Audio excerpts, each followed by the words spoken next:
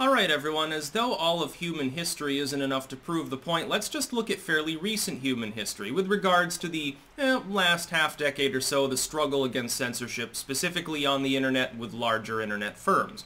I posit this. I think that there should be no restrictions on speech that doesn't cross the line into potentially causing some other secondary harm and therefore would be covered under U.S. law. Copyright, defamation, slander, things of that nature, terroristic threats, incitement. With regards to those, it's not the speech itself, or in some cases the expression in a nonverbal sense, that is why it's illegal. It's the secondary effect of it. The violation essentially of other people's NAP. And it's basically the basis of the only proper role of what you could loosely call censorship in any communicative form. And it's not really censorship because it's not really the speech that you have a problem with, it's what is caused by it. It's not you yelling fire in the theater, it's the fact that you caused a stampede and a bunch of people had injuries because of that. It's the secondary characteristic of the speech itself that's particularly important. I think that the only way that we can combat extremism, which is a problem, there are extremists in the world, sometimes they blow themselves up, sometimes they just blow you up. The only way to combat that is with free speech absolutism. That is, when we allow corporations to begin censoring speech, again, for no legitimate purpose, simply people who have an unpopular or taboo opinion about some social issue. They're not expressing violent tendencies, they're not threatening violence, they're not defaming anyone, they're just explaining their opinion on feminism or masculinity or on racial issues or something. When corporations, which typically don't have great reputations, even among the left, begin delving into these issues, number one, they're doing it for money. They're not doing it because they're woke in the ideological sense. They're doing it to gain more money. So they're using the situation. In fact, they like it when people are angry at each other because when you get two people to hate one another, you can sell one of them a shirt that says, "I hate my enemy." Just as an example here, there are a lot of corporations currently doing this. They deliberately antagonize conservatives or what you could loosely call the anti-woke crowd. They do that on purpose to sell you a product and to sell them a product at the same time. It's funny, the same parent firm will have two subjugate companies, one of which caters to the left and one of which caters to the right, and nobody notices this strategy. It's totally about ideology, not about trying to make a buck. The only way to combat actual hateful extremist views is by countering them with other views. The problem with the kind of censorship we currently see, which is absent free speech absolutism, is that you create echo chambers. So what happens right now is that on Gab, for example, it is primarily people that are traditionalistic or at the very least, they're not part of the left. Parler is very populistic. It's not an echo chamber, but it's geared towards the Trump sort of populist nativist crowd. If you look at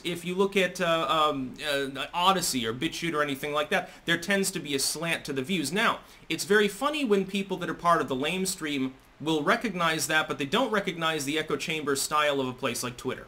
Twitter is an echo chamber.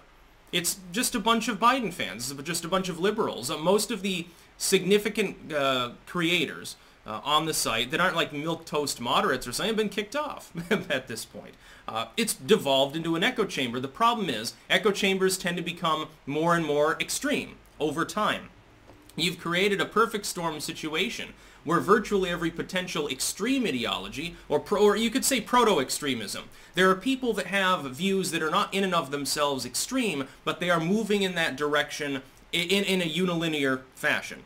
You have created dozens and dozens of these little echo chambers by just the structure of corporatism is the way it is, that are becoming more and more fervent. In fact, when you apply censorship at all, you also make more of a push for free speech absolutism. You could say that there's an extremist variant of libertarianism. I prefer to think that extreme libertarianism is that you want a gay couple to guard their pot farm with automatic weapons. It's an age-old joke.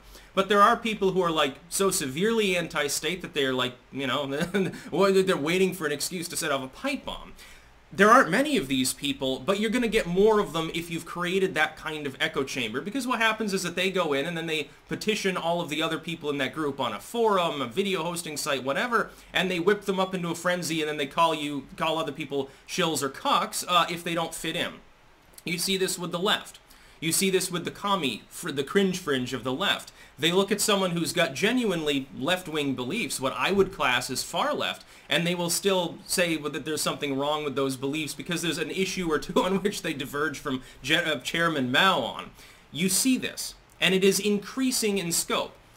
Now, what you're being told by the MSM is that because it is increasing in scope, we need more censorship. The reality is that the censorship created the increase. It's not happening because of propaganda from Russia. It's not happening because of Chinese disinfo agents.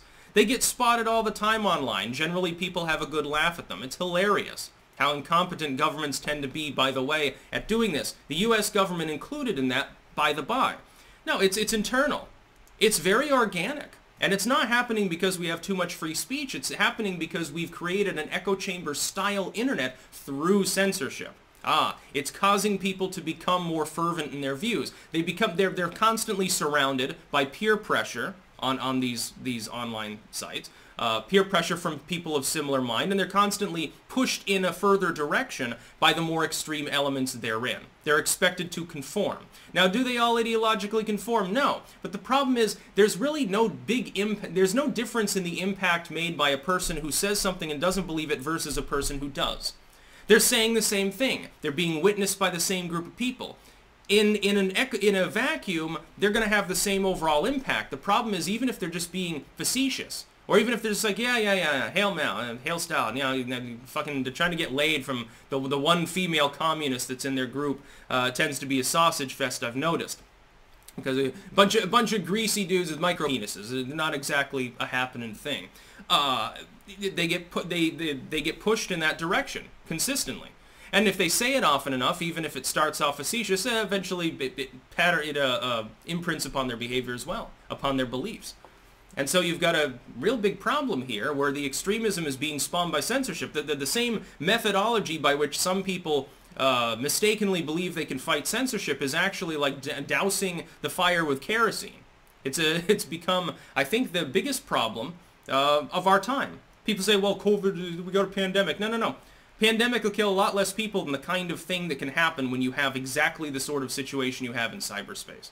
And it's being created by corporations and by too much government. We need them to take a hands-off approach. That's why I think 230 should be reformed. We can solve the whole problem with 2 sentences.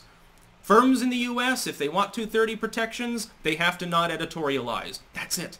Most of them will stop editorializing. Those that continue to editorialize will fall by the wayside to those that don't, simply because they'll absorb less audience over time because they're purging everybody. We can solve the problem. We could do it today. Congress could have a vote on it right now, but instead they'd rather kick the can. And that's because they like the echo chamber. The echo chamber helps them get votes. That's about all. Peace out.